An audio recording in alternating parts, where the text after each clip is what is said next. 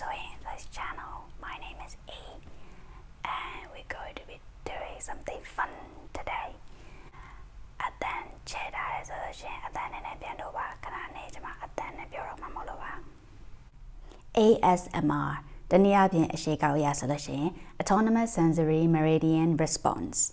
That they been term bono, the Niabi Jamaro, Panet in Zaloyalis, brain massage net in Zaloyare. ASMR Palace or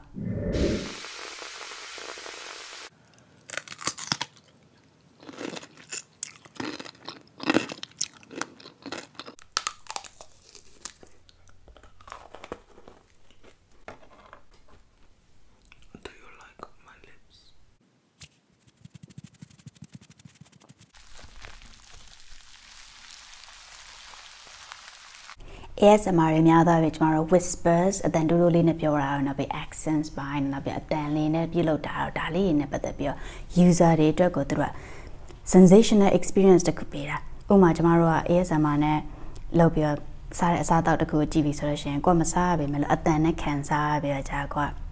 satisfy ဖြစ်နေဂျင်းနဲ့အဲ့လိုဂျင်းနဲ့မှုတခုခုပေးတာအိမ်မပြောတဲ့လူတွေတို့ဒါမှမဟုတ်စိတ်လှုပ်ရှားတဲ့လူတွေတို့ငြိမ်အောင်လုပ်ပေါ့နော် anxiety ရှိတဲ့လူတွေ calm ဖြစ်စေကျန်းမာရေးနဲ့ပတ်သက်လို့ကောင်းကျိုးတွေအများကြီးရှိရဒါပေမဲ့ဒါတွေအများကြီးကျွန်တော်ကိုယ်အသိချာကြားနာမသိတဲ့အတွက်ကြောင့် research လုပ်ပြီးကြည့်ကြည့်ပါကျွန်တော် YouTube မှာအမျိုးသမီးတယောက်ကစာအုပ်တော့ကိုဖတ်ပြတာကိုတွေ့တော့ကြာ what's the point ပေါ့နော်ဒါပေမဲ့ तू ကတော့အများသောအားဖြင့်ဒါစိတ်ငြိမ်အောင် meditation နဲ့ပတ်သက်တာနောက်ပြီး psychology နဲ့ပတ်သက်တာဒါလေးနဲ့ပတ်သက်လို့သူ channel က focus လုပ်တာပေါ့နော်ကျွန်မကကြတော့ English စာနဲ့ပတ်သက်လို့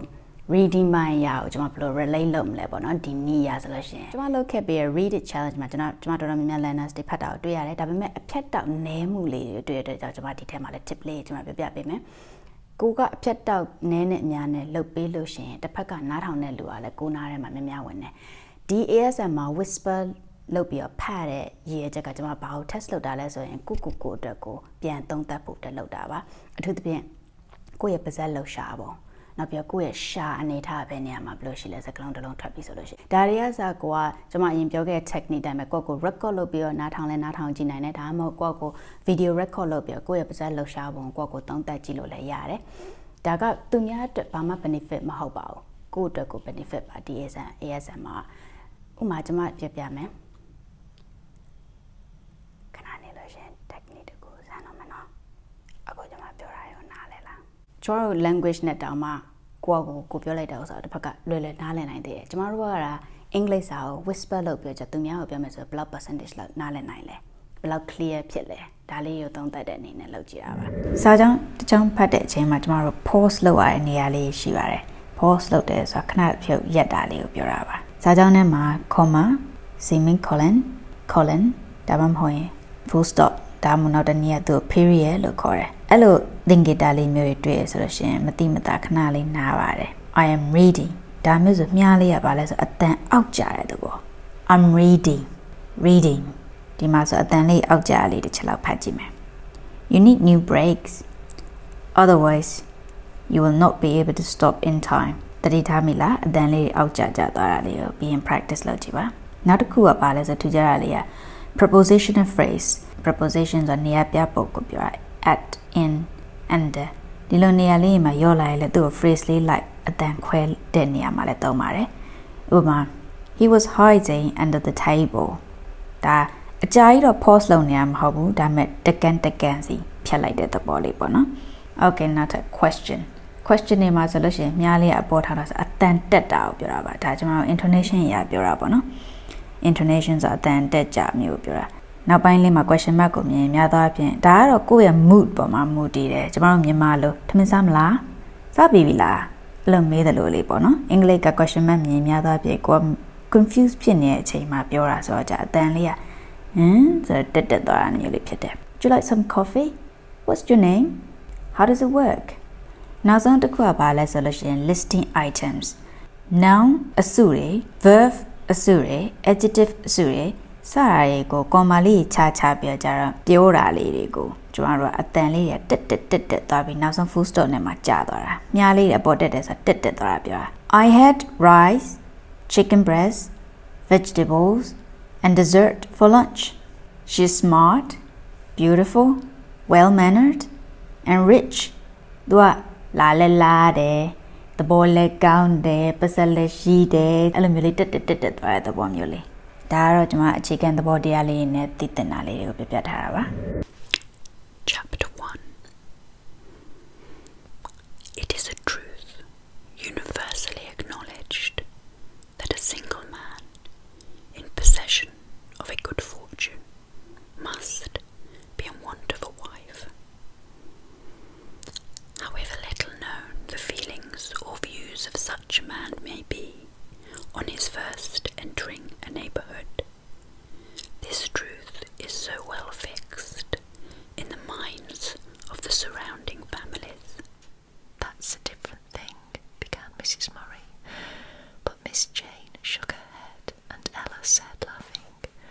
"It's no use to try to convince Auntie on that point. She has taken a fancy to Pat and won't see any fault in her. She's a good enough child, but I can't get anything out of her. She is so odd and shy." ဒါ YouTube ကကျွန်မ2ယောက်က example ပြသွားတာပေါ့နော်ဒီတရားဒီမြို့သမီးတယောက်ကကြတော့သူကအတန်သူ့ရဲ့ပါဇက်လှရှာပုံထွက်ပုံကျွန်မတို့နည်းနည်းလေ့လာတာနောက်တစ်ခုကဘာလဲဆိုလို့ရှိရင်မြို့သမီးကစာအုပ်မှာလက်ကလေးနဲ့ထောက်ပြီးတစ်ဖြတ်သူဖတ်သွားတဲ့အကြောင်းအရာကိုကျွန်မတို့လေ့လာရတဲ့ပေါ့နောက်ဘယ်နေရာမှာဖြတ်သွားတာလဲ conjunction နေရာမှာဖြတ်သွားတာလားဘယ်စကားစုတွေကိုသူကတစ်ဖြတ်တဲ့အနေနဲ့စုတာလဲသူစုလိုက်တဲ့စကားစုတွေကကျွန်မတို့အတွက်နားထဲမှာတစုဝင်သွားတာလွယ်သလားဒါလေးကိုလေ့လာရတဲ့ပေါ့ပါအဲ့တော့ဒါတွေကလည်းတနည်းအားဖြင့်ကျွန်မတို့ဒါ second language အနေနဲ့အင်္ဂလိပ်စာကိုလေ့လာနေတဲ့လူတွေအတွက်ကအများကြီးအကျိုးဖြစ်နိုင်ပါတယ်ကျွန်မ story လေးတစ်ခုကိုအရင်ဆုံးဖတ်ကြည့်ပြပါမယ် Okay internet က funny articles လေးတစ်ခုကိုဖတ်ပြမယ် Title He thought that this was the dumbest kid ever but in reality what the boy did is genius A young boy enters a barber shop and the barber whispers to his customer This is the dumbest kid in the world. Watch while I prove it to you. The barber puts a dollar base in one hand and 2 quarters on the other. Then he calls the boys over and asks, Which do you want, son? The boy takes the quarter and leaves. What did I tell you? Said the barber.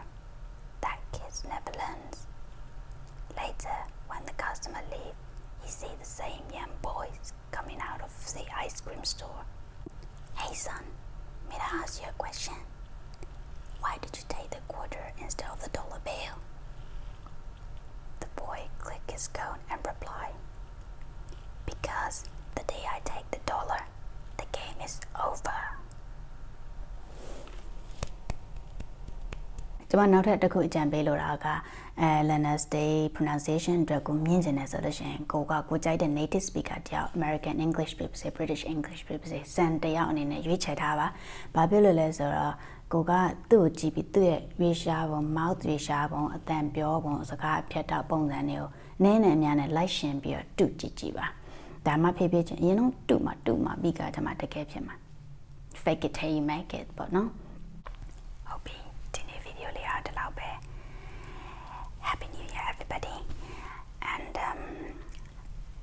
Facebook page ko like and follow lo tha pe ba. Zoeii English so pia YouTube ma le subscribe lo pi support lo pe ba. Thank you very much for watching. I'll see you in the next video. Bye bye.